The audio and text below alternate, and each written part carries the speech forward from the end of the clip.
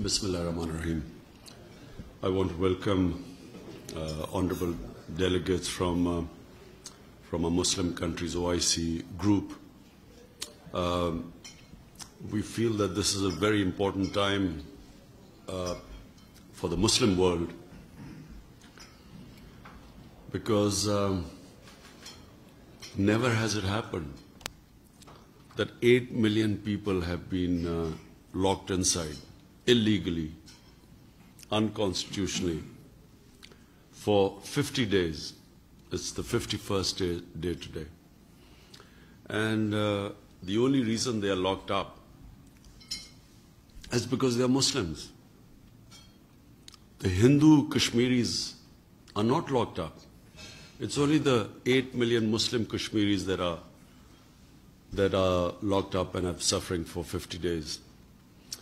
And what we expect, well, from the international community, we expected much more of a response than, unfortunately, than the response they came up with. And I keep saying that had there been 8 million Europeans or 8 million Christians or Jews, how would the world community have reacted?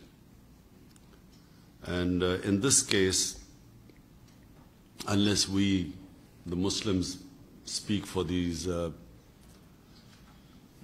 people of Kashmir, where there is straightforward state terrorism, 900,000 Indian troops are locking in these 8 million Kashmiris.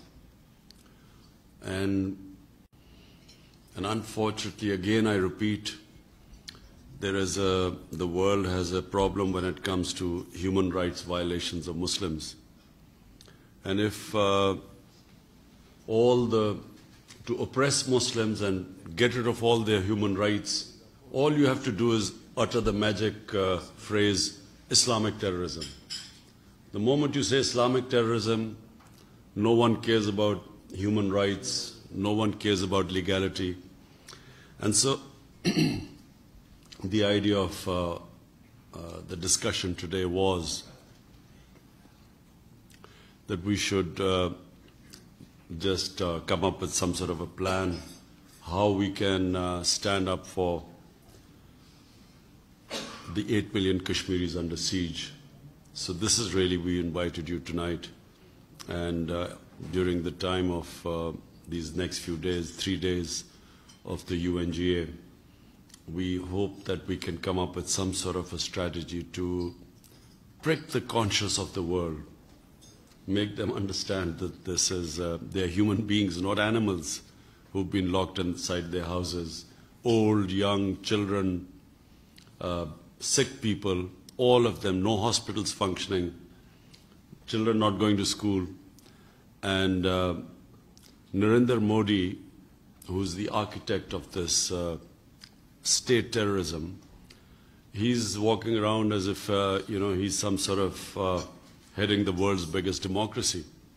Which democracy allows this nonsense to its own citizens? And the Kashmiris are not even citizens of India. It's a disputed territory according to the United Nations resolution.